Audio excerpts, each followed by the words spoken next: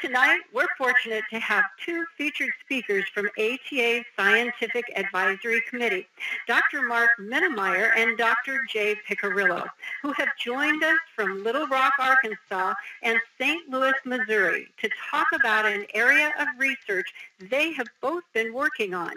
And that area is repetitive transcranial magnetic stimulation. You will hear us all refer to it as rTMS.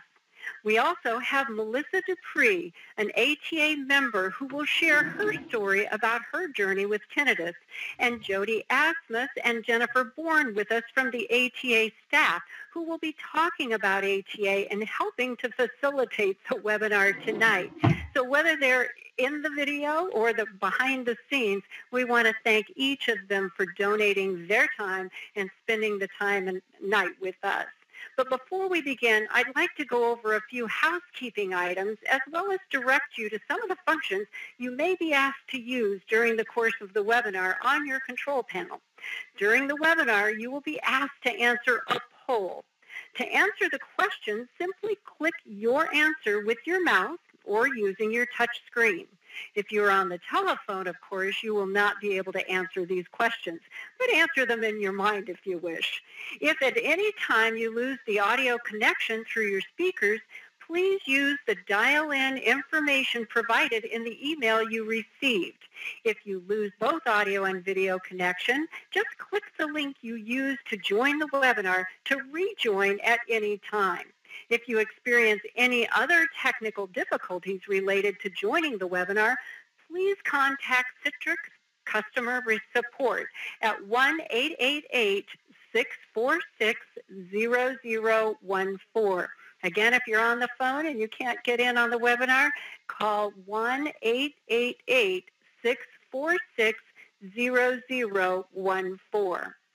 At the end of the formal program, there will be an opportunity for a question and answer period. This is oftentimes the most popular part, or a big popular part. If you would like to submit a question, please use the question feature in the control panel. Due to limited time, we will not have an opportunity to answer everyone's question, but please do submit. We may be able to use the questions in future webinars or in the Q&A column in our magazine, Tinnitus Today. So please participate. I would also like to address you to some of the features in the control panel. You are in control of how you view the webinar. You have the ability to make the presentation a full screen or not. So just simply look at the little notch at the bottom of the video portion. You can place your cursor there and pull it down, and you can enlarge the speaker to view them full screen. Or you can enlarge the full screens by dragging the corners of the entire presentation so that you can enlarge the whole presentation.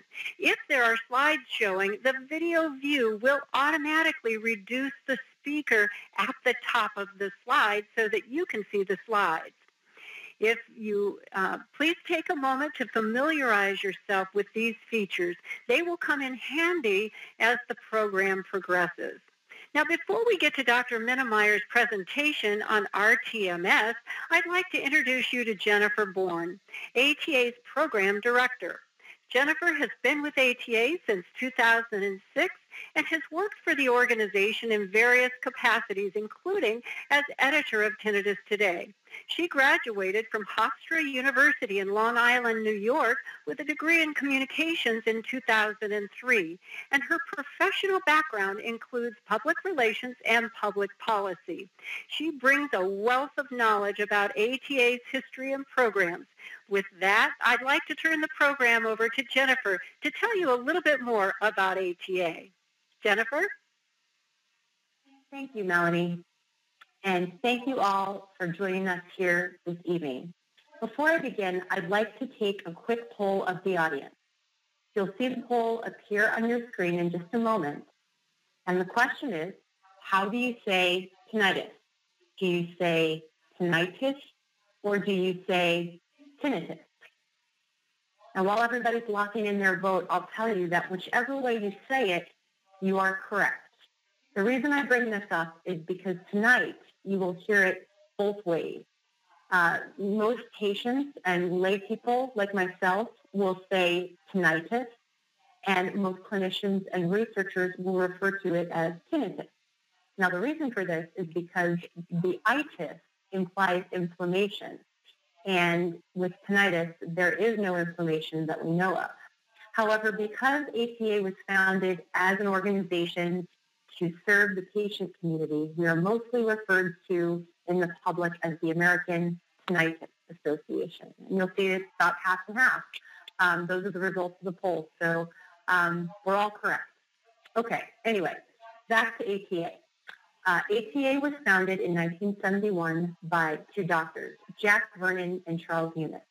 Charles was suffering from tinnitus, and Jack was one of the few people conducting tinnitus research at the time. Like many people with tinnitus, Charles was really motivated to find something that could help him get rid of this ringing in his ears. When he found out about Jack's research, he called him up and he asked him if he could help him. Jack was just getting started, and he unfortunately didn't have anything tangible to tell him, but he told him that he would keep him informed of the progress of his studies, and they hung up the phone. A week later, Charles showed up at Jack's door. Jack didn't know what to do with him, but he figured since he had come all that way from California to Oregon that he could at least take him to lunch. So a few of his colleagues did just that. Now, if any of you have ever been to the downtown Portland area, you will know that there are many water fountains, decorative fountains, throughout the city. The restaurant that Jack took Charles to just happened to have one of these water fountains just outside the door. As they were walking into the restaurant, Jack noticed that Charles was no longer with the group. He turned around and he saw him standing next to the running water. Jack went over to see if he was okay, and Charles stood there with a look of shock and awe on his face. He told Jack, standing here next to this running water, this is the first time that I have not heard my tinnitus since it began. It was at that moment that Jack had an aha moment. This chance encounter between these two individuals and a little know-how on Jack's end led to the first clinically based sound therapy that we all know as mastering. It also led to the creation of the American Tinnitus Association. They both knew that there was a great need for all people with tinnitus to get the help that they needed, to learn more about their condition, and most importantly, to continue to conduct research to better understand this condition. These core principles, education, research, support, and eventually advocacy, were part of what ATA set out to do from the very beginning, and they remain the core of our efforts to this day. A little later in the program, I'll tell you a little bit about ATA's rich funding of research history. But right now, I'd like to turn the program back over to Melanie to introduce our first featured guest. Melanie, back to you. Thank you, Jennifer, for that brief history on ATA's beginnings and for explaining a bit about ATA's mission to our audience. Now I'd like to turn your attention to the main event. Our speaker is Dr. Mark Mennemeier. Dr. Mennemeier has been a member of ATA's Scientific Advisory Committee since 2013 and is a professor of neurobiology and developmental science at the University of Arkansas for medical sciences. There, he is a director of the TMS Core Research Facility in the Center for Translational Neuroscience, where he serves as a mentor to faculty and students whose projects use the core. Dr. Mennemeier has been instrumental in developing rTMS interventions for both tinnitus and addictive disorders. In addition to ATA's Scientific Advisory Committee, he serves on a variety of other scientific review committees for projects concerning tinnitus, including the Department of Defense, the DoD, and National Institutes of Health, the NIH. With pleasure, I introduce to you Dr. Mark Mennemeier to talk about his research on repetitive transcranial magnetic stimulation for tinnitus. Thank you, Melanie, for that introduction. It's great to be here, and it's great to be part of the ATA's first webinar. As you mentioned, tonight's topic is repetitive transcranial magnetic stimulation, and sometimes I'll say rTMS or TMS for short. I've had a lot of experience with brain stimulation. I started a brain stimulation laboratory in 2004 at the University of Arkansas for Medical Sciences. I was working with a colleague named John Dornhofer at the time. John's a neurotologist who has had a long-standing interest in tinnitus, and he had just returned from a meeting in Austria where he learned about the use of TMS for tinnitus. A lot of the original work in this area began in labs in Germany, and a lot of the continued work in this area has occurred in European labs. So John and I were literally standing in the hospital parking garage when we decided to do our first clinical study. And at the time, we were funded by several agencies that I want to acknowledge. We received our first funding for research from a COBRA grant that was awarded to the University of Arkansas for Medical Sciences, and COBRA stands for Center of Biomedical Research Excellence. We've also been funded by the Tinnitus Research Consortium, and then we've been funded by the National Institute of Deafness and Communication Disorders, and our laboratory is currently funded by the National Institute of General Medical Sciences. Finally, we received pilot study money from the National Institute of Health Clinical Science and Translation Award, a CTSA grant, to the Translational Research Institute at UAMS. So I want to acknowledge these funding agencies because the information I'm giving you tonight would not be possible in large part if it were not for the generosity of and support of these agencies. Okay, so what exactly is TMS? Well, TMS is a non-invasive form of brain stimulation, and non-invasive means that the stimulation is coming from outside of the body. During TMS, as shown in the slide, a coil is held over the scalp and skull, which covers the brain, and an electrical charge is discharged through the coil. A magnetic field is created beneath the stimulating coil, and when this magnetic field enters the medium of the brain, it creates an electrical current that has the potential for activating neurons beneath the coil. TMS is also delivered in pulses, and these pulses are very brief, but they can be repeated rather rapidly, in most treatments between 1 and 25 times per second. And this is the notion of repetitive transcranial magnetic stimulation. In addition, the intensity of this magnetic field can be adjusted from very low levels to higher levels. So you may be wondering then, how do we use TMS for tinnitus? Well, here's our understanding of how TMS works. So beneath the coil, each TMS pulse has potential for activating neurons. And in most types of TMS studies, the goal is to repeatedly stimulate an area of the brain for anywhere from between 15 to 30 minutes. We stimulate auditory regions of the brain as shown in this slide because we know from previous studies that this type of stimulation has potential for reducing tinnitus perception. We also assume that it's possible by stimulating this region of the brain, it's possible to activate other regions of the brain that share anatomical connections with the stimulated site. So TMS is probably affecting more than one brain region, even though the stimulation is applied locally in one brain region. For example, this slide shows our site of stimulation, auditory cortex, which shares anatomical connections with frontal cortex, and it shares anatomical connections with other parts of the brain that mediate emotional reactions to sound. The adjacent slide shows some of the many anatomical connections between these regions. So TMS, again, is probably affecting more than one brain region.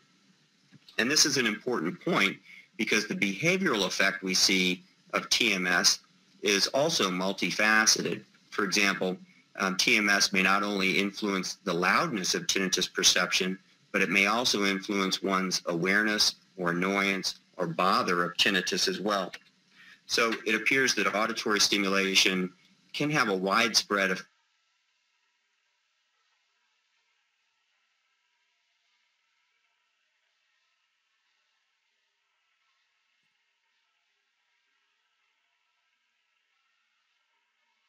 specifically used for tinnitus? Well, there are really a variety of ways that this is done. The best tested approach is applying low-frequency TMS over auditory cortex. This slide basically shows our setup in the lab where we have a TMS coil that's centered over auditory cortex during stimulus delivery. This approach was originally used because investigators believed that auditory cortex was hyperexcited in patients with tinnitus. And the logic was that by applying a low frequency of repetitive transcranial magnetic stimulation, we could inhibit this excitability. And in fact, that turned out to be true. However, the hypothesis may not actually be correct because subsequent studies showed that both high and low frequencies of TMS could have a similar beneficial effect for many patients with tinnitus. In addition, other studies showed that stimulating the frontal cortex could be beneficial for tinnitus, or stimulating frontal cortex in combination with temporal cortex stimulation. So the best explanation might be that rTMS influences interconnected brain systems and that it's possible to stimulate these systems at multiple sites in the brain. Perhaps the most important question is, how does rTMS influence tinnitus perception? And again, this may occur in several ways. One of the problems in answering this question is that not all studies have used the same outcome measures when they're investigating the effects of TMS on tinnitus. For example, some studies use questionnaires like the Tinnitus Functional Index or the Tinnitus Handicap Inventory, and these questionnaires give you information about how tinnitus affects a person in their life. Other studies have used targeted measures of tinnitus loudness, awareness, annoyance, or bother in order to assess how TMS affects tinnitus perception at any given moment. And our studies have focused more on the latter type of ratings. And we've learned some interesting things. For example, we've learned that many patients with tinnitus report a decrease of awareness in their tinnitus before any change in their loudness of tinnitus or their annoyance of tinnitus ratings. And this intriguing finding suggests to us that TMS may actually help patients ignore their tinnitus by becoming more accustomed to it or by not paying so much attention to it. So that's a kind of exciting finding for us. When someone benefits from TMS, the beneficial effect can last for weeks or even months after stimulation stops. For example, a recent important study was conducted at the Portland VA and the Oregon Health Sciences University that used the Tinnitus Functional Index to measure change in patients following low-frequency TMS stimulation of auditory cortex. And this study found that in patients who responded positively to treatment, that effect could last for months after the stimulation ended. However, not all patients respond to TMS in the same way. I think the studies show that about 50% of patients may have a positive response to TMS, and another 50% may have no response at all. This has actually been a major problem for the clinical trials which have been conducted to investigate efficacy. For example, if you knew in advance that only half of your subjects were going to respond to TMS, and you tested only a small sample of subjects, you might erroneously conclude that TMS doesn't have any effect on tinnitus, when I think it's more accurate to say that TMS can work quite well in a subset of patients. And the more important question is to learn which subset of patients benefit and how they benefit. Unfortunately, it's not clear at this point how some people respond to TMS and how some people fail that type of treatment. But this outcome isn't really applicable only to TMS and tinnitus. Most types of medical treatments have treatment responders and non-responders, and most medications have treatment responders and non-responders. Clearly, what's needed at this point is a much larger scale investigation with multiple test sites and large numbers of patients to really answer the question of the efficacy of TMS. So some of you are probably wondering if you're a good candidate for this type of treatment. Studies have shown that patients with mild to moderate tinnitus or mild to moderate hearing loss may benefit more than patients with severe tinnitus or severe hearing loss. However, this could also be true of other types of treatments for tinnitus. patients with mild to moderate tinnitus might simply respond better to treatment than patients with more severe tinnitus. So again, more research is really needed to flesh out these findings and to determine and identify, who's likely to respond to TMS and who may not respond to TMS. Presently, in our own studies, we simply have to test people to determine who has a positive response and who has a negative response. And we think that by separating patients this way, that will be the best approach for understanding how TMS actually affects tinnitus perception. Another big challenge facing this area is to learn how to extend the beneficial effect of TMS. As I mentioned, in patients who respond to TMS, tinnitus tends to return if the stimulation is merely stopped, and it tends to return over time. In one pilot study, we found that repeating the treatment over the course of many months could help keep tinnitus at a low chronic level in most of our treatment responders. And we're currently conducting another study to see if we can replicate that finding in a larger group of subjects. The challenge for understanding how TMS works as a therapy is not only relevant to tinnitus, but it's really relevant to every disorder for which TMS is used as a treatment.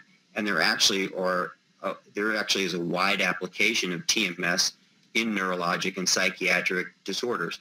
Currently, TMS is only FDA approved for the treatment of depression, but it's been used in a wide range of neurologic and psychiatric disorders, including Parkinson's disease, migraine headache, neurologic pain, auditory hallucinations and schizophrenia, and anxiety disorders, just to name some. TMS is also used to understand brain connectivity, and it's also used to understand functional specialization of regions of the brain. However, our understanding of how TMS works from a mechanistic perspective is still very limited, and it's important to investigate this in order to learn how TMS is actually affecting symptom perception. And clearly, again, more research is needed to kind of understand this phenomenon. Well, that really brings me to the end of my talk, and I understand that there's a question and answer period at the end of the program, and I'd be happy to answer any questions I can at that time. Melanie, I'd like to turn it back to you. Well, thank you, Dr. Mennemeier, for that informative presentation.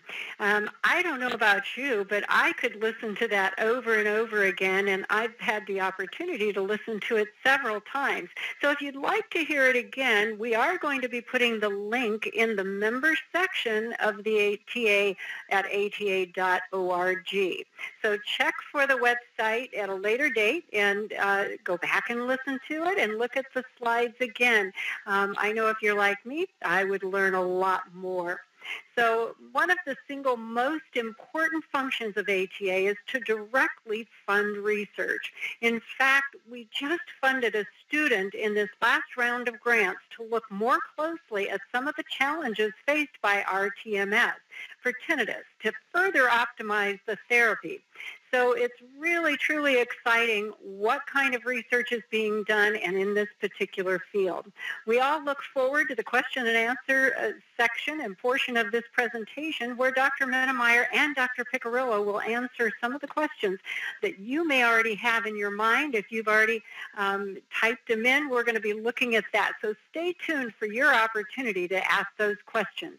As you may already know, all of the research that ATA funds is enabled by donations from our members, donors, and supporters.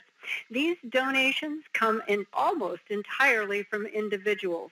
By becoming an ATA member, you have a stake in the future direction of ATA research by helping ATA to directly fund this research. To tell you a little bit more about ATA's rich history of funding research, I'd like to turn the program back over to Jennifer. Jennifer? Thank you again, Melanie. Since 1980, when ATA awarded its very first research grant, we have awarded over $6 million in what we refer to as seed grants to researchers throughout the world. Our grant program consists of funding awarded to both established investigators and to students to help further their own interests and studies into tinnitus. Once the grants are received, a rigorous peer review process takes place by our esteemed Scientific Advisory Committee, which, as evidenced tonight, are comprised of some of the best and the brightest minds working on better understanding tinnitus. Each grant is evaluated on its merits and ability to push science forward. It also must fall into one or more paths on ATA's Roadmap to a Cure, a document that was created by our Scientific Advisory Committee that outlines 4 paths of research, 2 basic and 2 clinical. Once the grants are scored, they are then forwarded to our board of directors for funding consideration. As Melanie mentioned, all of ATA's ability to fund research comes directly from individuals, our members, our donors, and supporters. And that is something that each and every ATA member can and should be proud of. Another way that ATA has helped push science forward and to increase funding for research is through our advocacy efforts. Over the past decade, ATA has been successful in increasing federal funding for tinnitus research from around $1.5 million annually in 2005 up to $10 million annually as of 2013. As a result of these efforts, the pace of research has hastened, and many new discoveries are now known that were not previously known. Many of you in the audience tonight are ATA members, so I'd just like to say thank you. We could not do this important work without your support and contribution. I look forward, and we all look forward, to continuing to work with you over the course of the next few years to work toward a future without tinnitus. Melanie, I'd like to turn the program back over to you to introduce our next speaker. Well, thank you, Jennifer, for the particulars on ATA's programs. It is true that our members are and have always been the backbone of this organization, and that is why ATA is presenting these webinars every 2 months. Look for the announcement on the January webinar on the website or via email. These webinars are a member benefit, and you are the ATA, so I extend my thanks to each of you. Now we turn our attention back to rTMS for another enlightening presentation from Dr. Jay Piccirillo. Dr. Piccirillo, a practicing clinical otolaryngologist and professor of otolaryngology, medicine, biostatistics, and occupational therapy at Washington University in St. Louis. He has been a member of ATA's Scientific Advisory Committee since 2008. He has been an ATA grant recipient as well as conducted a variety of NIH clinical research projects on tinnitus. Dr. Piccirillo is on the Executive and Operations Committee of the Clinical Translation Science Awards Program at Washington University, which is designed to facilitate discoveries in clinical research and to speed the translation of basic research findings into improved prevention,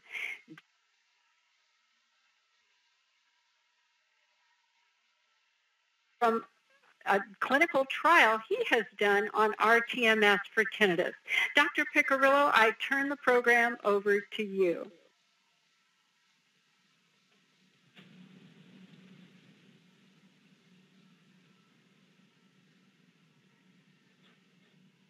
Great. Thank you, Melanie. It's good to be here with all of you tonight, and like my colleague, Dr. Mennemeier.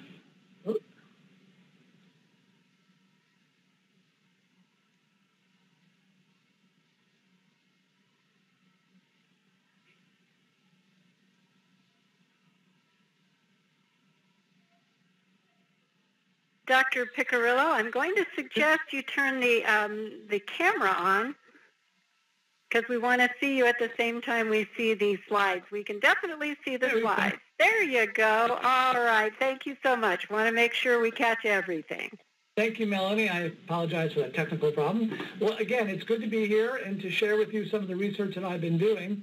Like my colleague, Dr. Mennemeier, I've been involved with tinnitus research for a number of years, approximately 15. I got involved because I realized that a large number of my patients suffer with this condition, and there just seemed to be so little that I could really offer them. And So in addition to some of the new developments in neuroimaging and pharmacology, it really seemed like a great time to get started in tinnitus research. I really also want to take this opportunity, like Dr. Mennemeier, to thank the funding agencies like the National Institutes of Health and the APA for all their support for research that is done in this area. And so let me start with my slides here. Great. So I'll start about discussing neuroimaging research, and I'd like to describe some of the exciting research that's been done in neuroimaging, especially here at Washington University as well as elsewhere. Magnetic resonant imaging, or MRI, is based on the concept that the blood contains oxygen, and that oxygen gets replenished every time we breathe in. So there's oxygenated blood, and then we also have deoxygenated blood. And that this oxygenated and deoxygenated blood produces a different MRI signal. And this difference in the spontaneous MRI signal, due to the differences in the blood oxygen while the brain is at rest, allows us to study the brain activity. So spontaneous BOLD, or blood oxygen level dependent activity, looks at the brain at rest and looks for temporal correlations. That means correlations over time as a marker for areas of the brain that are connected. And this animation created below by one of my colleagues illustrates this, what we call seed method, for identifying regions that are related by the way that they fluctuate simultaneously. So here we see the first animation, various areas of the brain sending out a signal related to how much oxygen they're using. We then define a seed region. That means a particular area of the brain that we're interested in, shown here in the yellow donut. And we ask the question, what other areas of the brain are using oxygen at the same level as this seed region? And that then becomes the correlated area shown here in purple. So this is how we use blood oxygenation at rest to identify areas of the brain that are related. So here we show the correlation between the BOLD signal, the blood oxygen level signal, and two areas of the brain referred to as the interparietal sulcus here and the frontal eye field here and shown on the brain. And all these red dots represent the actual blood oxygenation level or brain activity between these two areas. And that is then transferred into a statistic called the Pearson's correlation with this black line to show that these two areas, the interparietal sulcus and the frontal eye field, are strongly correlated and strongly related in their activity. In this slide, I show another region of the brain, the posterior cingulate, and that's shown in this seed area right here, this green dot. We show the correlation of blood oxygen level in the cingulate with other areas of the brain shown by these different colors. And cool colors show relationships in an inverse relationship, and cool colors, the red and yellows, are positive correlations. So neuroimaging studies conducted at Washington University by my colleagues have identified significant abnormalities in the cortical neural networks responsible for attention, cognition, and memory in patients with bothersome tinnitus. And similar abnormalities have not been observed in non-bothered tinnitus patients. In this slide, I show the brain, the cut brains of patients who do not have tinnitus. We call them controls. And we show the area of the auditory region is right down in here on each of these images. And we see that there is strong correlation, as shown by this bright yellow, in blood oxygen level with the auditory center. And there's actual inverse correlation shown by the cool blue with the auditory center in blood oxygenation levels among controls. I now show you what the brains look like and blood oxygenation looks like for the tinnitus patients, shown in these four cuts down here. And again, we're looking at blood oxygen level activity as it relates to the activity in the auditory center. And you can see in the tinnitus patients, there's cool colors up in here. But what is strikingly different, if you look down here, this is in the back of the brain, or the occipital or the visual part of the brain, where there's inverse correlation as shown by the blue, which is not seen up here in the control patients. And in addition, you see a much broader area of positive correlation in the tinnitus patients, which is absent in the control patients. So we conducted the same type of functional connectivity MRI studies on 18 non-bothered tinnitus patients and compared them with the non-tinnitus controls. And we found, the analysis, was done on 18 non-bothered controls, and what we found was no disassociations between any of the 58 regions or seeds of the brain that we analyzed. That is, the non-bothered tinnitus brains used oxygen at really the same activity level, the same relationship as the control brains. So since that publication, approximately 12 years, since the first publication of the use of rTMS for tinnitus approximately 12 years ago, there have been a large number of studies that have examined the impact of low and high frequency rTMS. And that, again, this whole idea of dysfunctional networks has been very, very important. We know about the differential involvement and severity dysfunction across different networks may help explain this well-known diversity in tinnitus symptoms across different subsets of patients.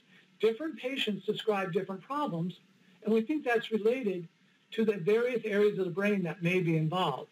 So as a result of the findings from the neuroimaging and various brain electrical signal research, we believe the focus of tinnitus research has clearly shifted from focusing on the periphery, that is the ear, to more of the central nervous system, and that there's a now top-down attention system composed of different subunits, including the frontal-parietal system and the dorsolateral, that are involved in tinnitus. The attention network is defined, as I mentioned, by this frontal-parietal system, and it's viewed as supporting executive control or decision-making, the ability of the brain to exert control over which of the many available sensory inputs should be processed.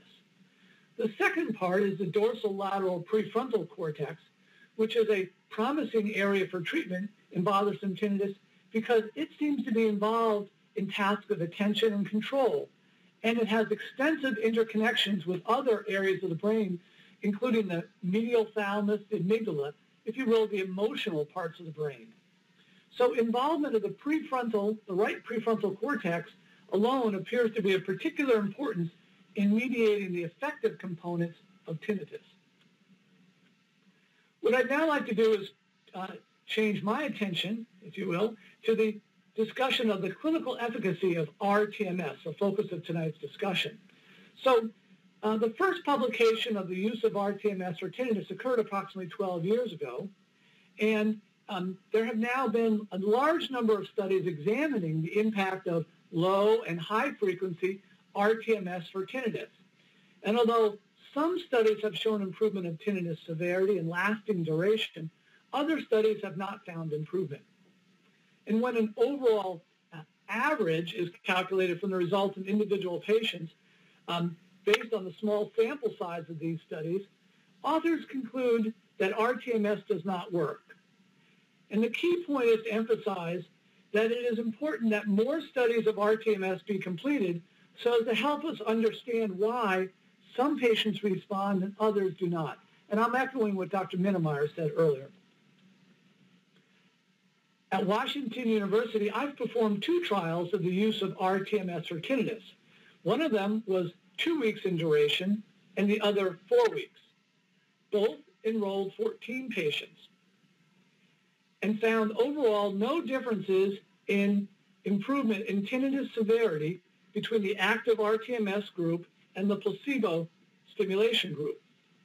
However, we did have some positive responders in the trial, which I'll discuss shortly. But first, I'd like to share with you a video clip demonstrating the actual rTMS on patients. So this is a patient in the rTMS trial with the rTMS device, the magnet shown here, placed against his scalp. And what I'd like you to do is watch the video and listen for the click, click, click. That's the sound of the magnet as it's delivering the rTMS energy. Okay, here we go.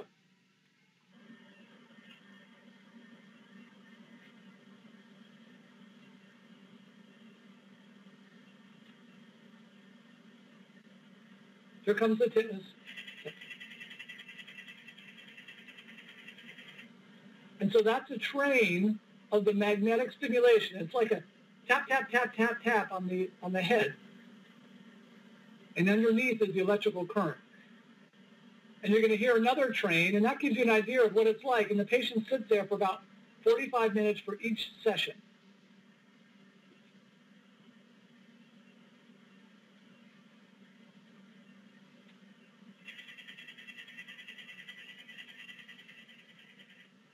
As you can see, the patient really doesn't feel much pain or looks bothered. In fact, several of our patients would actually take that opportunity, the 45 minutes, to catch up on a nap. Let me share with you two of my patient stories. For one subject, a correctional officer, his initial complaint of his tinnitus was that it interfered with his ability to concentrate. And in his job as a correctional officer, he frequently was required to write down the 7-digit inmate number located on their shirt as they moved the inmates around the correctional facility. Before rTMS, he had to look at the number several times to correctly write the number. But after 2 weeks of rTMS, he described the ability to view the number on the inmate's shirt and be able to transcribe the entire 7 numbers without having to look up again. So his improvement was improvement in short-term memory. The second story is a woman who had been unable to sleep through the night for years as a result of her intrusive tinnitus. After 2 weeks of rTMS, she was able to sleep through the night. Her husband, unaccustomed to finding her in bed with him in the morning, began to shake her violently that first morning for fear that she had died, and that explained why she still was in bed with him that morning. So our conclusion from the two studies is, and based on brains, is that rTMS really does seem to have an effect on some of our patients. Let me talk about a study that Dr. Mennemeier alluded to. It's a recent study that was published, and it's a positive study about the results of rTMS.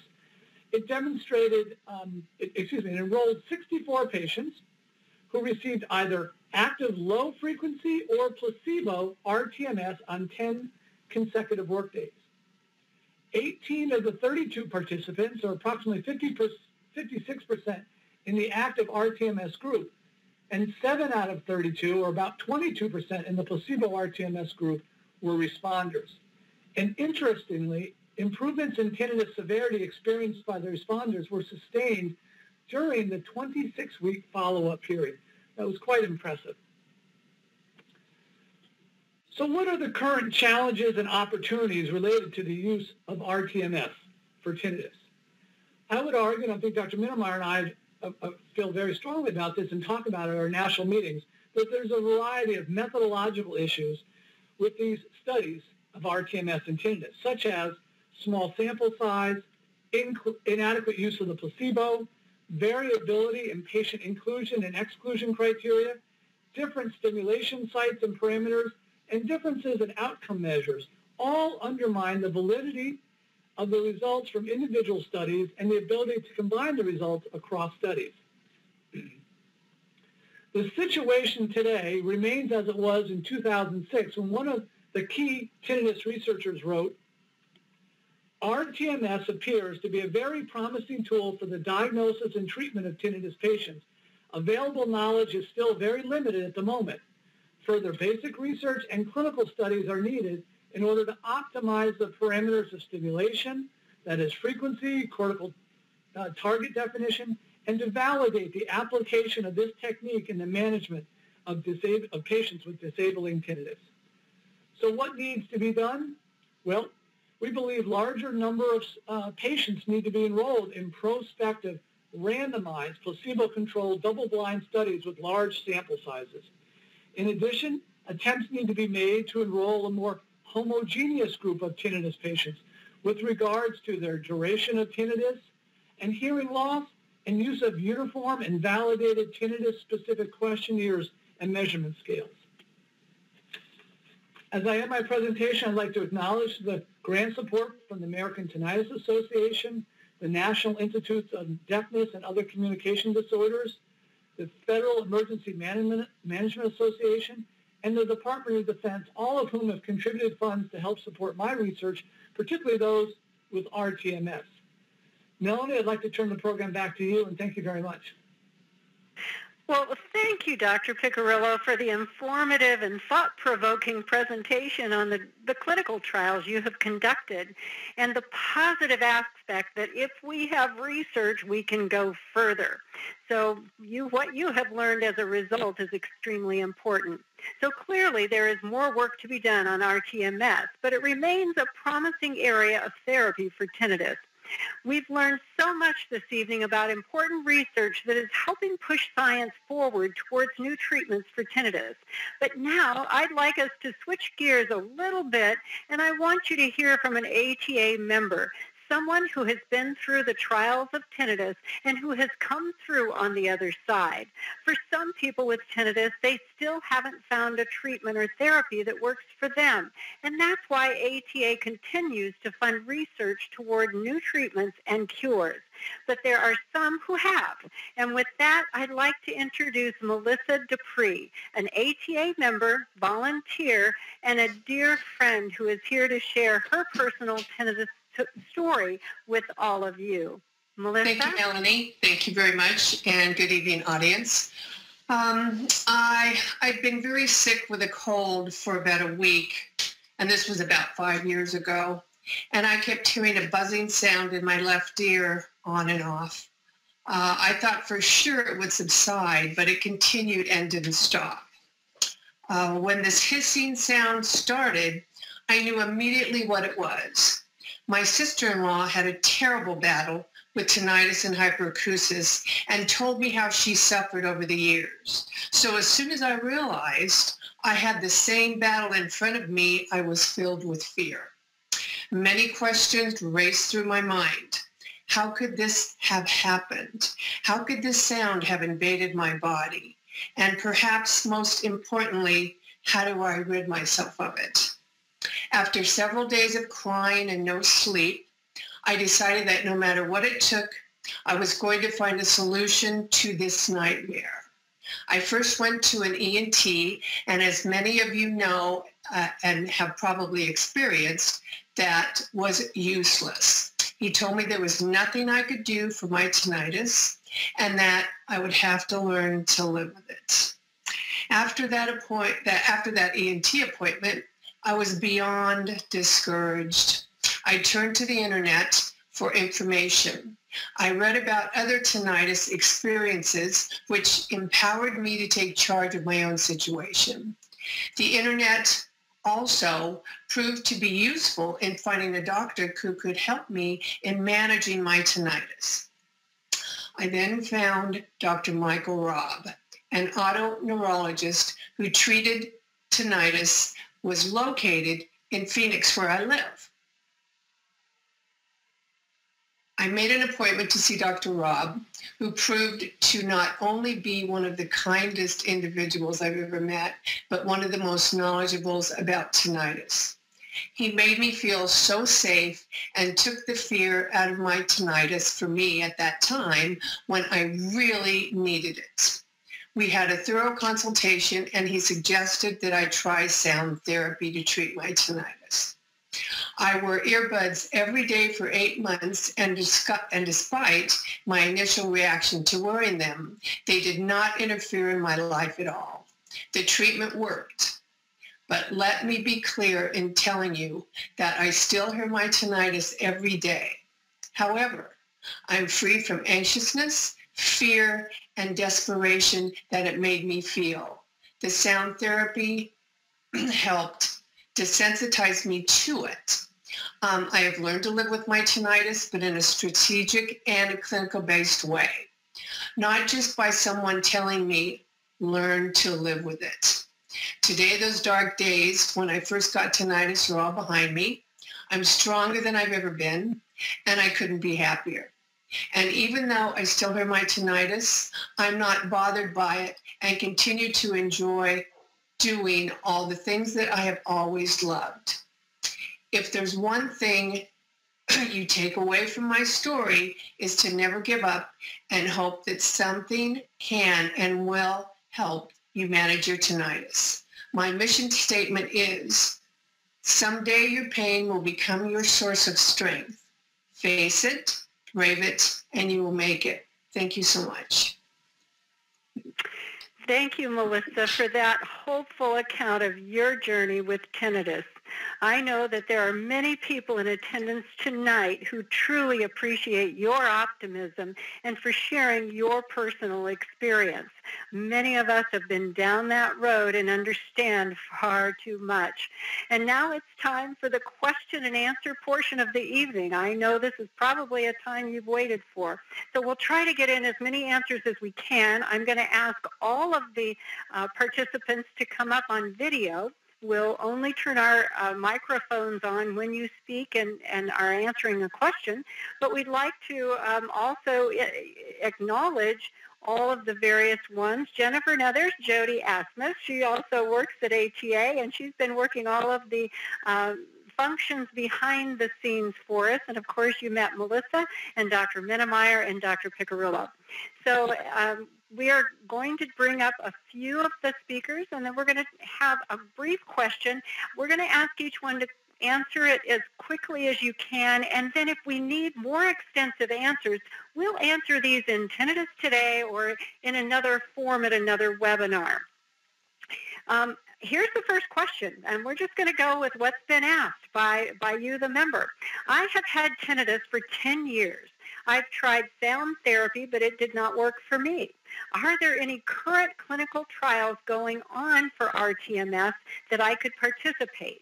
If not, do you have any suggestions about what other exciting or experimental therapies that are out there that I could try? Dr. Piccirillo, could we start with you? Sure, thank you. As far as active clinical trials with rTMS, I'm not aware of any right now open to the general public. The VA hospital, the one that conducted the study I talked about, the positive study, may be recruiting, but that would be veterans only, not open to the general public. So at this point, no, I wouldn't say there's any clinical trials of rTMS. There are some practitioners who may be doing it as a clinical service. So other exciting treatments, we've been doing a lot with stress reduction, using mindfulness-based stress reduction for our patients with tinnitus, as well as we've had some really positive experience with computer-based brain training programs, the kind of things that you see advertised on TV to help improve memory, perception, and cognition. Great. Thank you, Dr. Piccirillo. Dr. Mennemeier, would you like to respond to that question? I get asked this question all the time in emails, and we actually have a clinical trial with rTMS that's kind of completing right now, so we're not really enrolling a lot of subjects in that clinical trial, and that's unfortunately the news I have to give all these people who email me and want to try to get into the study. If you're trying to look for a clinical trial that uses some form of brain stimulation or TMS, if you go to the clinicaltrials.gov website and search under tinnitus, you may have some luck finding something in your area. Almost any device study would be registered in clinicaltrials.gov, and any funded clinical trial for tinnitus should probably be registered in clinicaltrials.gov as well. So that might be a resource for people who are looking. But I really do get asked this question all the time, and we do our studies when we can be funded on those studies and when we can support the research. So that in and of itself is a full-time job trying to keep these studies going. So I would clinicaltrials.gov as a resource. Okay, well, thank you. That's what we need, are new resources. And here's another question that was asked. Is rTMS covered by insurance? Dr. Piccirillo? Well, rTMS for depression is, but I don't think it is for tinnitus. Okay, Dr. Mennemeier? Yes, that's my understanding too. I think Jay is correct that there actually are codes for rTMS treatment for tinnitus that are billable codes, but that does not exist for tinnitus, and mostly because we don't have FDA approval for the treatment of tinnitus or for that indication. Well, and that brings us to another question that was asked. I mean, how long do you think it would take to get FDA approval for tinnitus?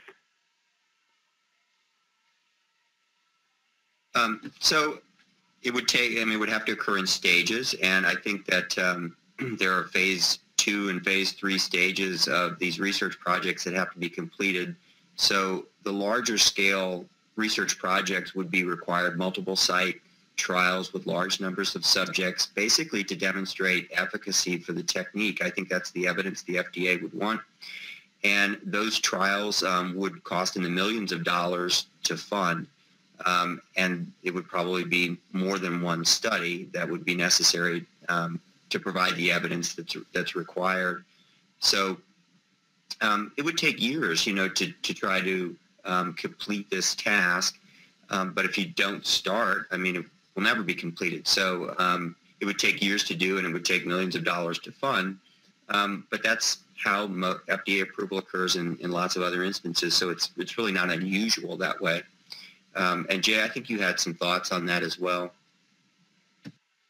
Well, yeah, just to agree that I like your point, Mark, that if we don't get started, we'll never get there, and that these studies can be run concurrently, so they don't have to wait on the completion of one to another. So it's absolutely doable. It's absolutely doable within 4 or 5 years. It's just the funding, the money that's needed to run these trials.